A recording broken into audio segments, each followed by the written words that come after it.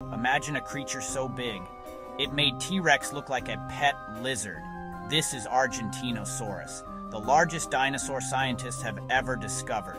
It stretched up to 35 meters long. That's 115 feet, longer than 2 buses end to end, and it stood around 7 meters tall at the shoulder.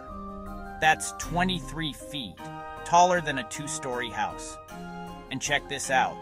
Its neck alone was about 8 to 10 meters long, or up to 33 feet.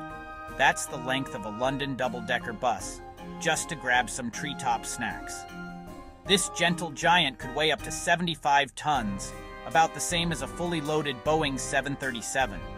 And to keep that massive body going, it had to eat around 500 kilo of plants every single day.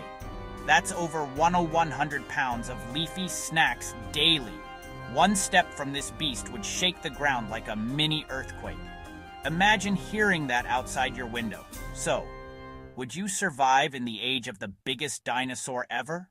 Or would you just hide and watch in awe? Tell me in the comments.